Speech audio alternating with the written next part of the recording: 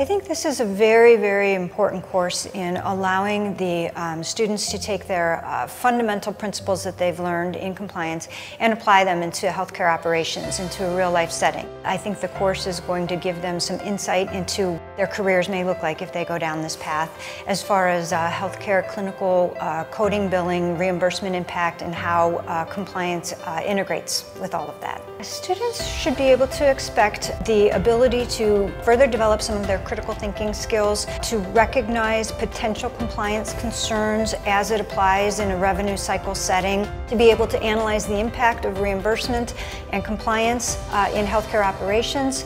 and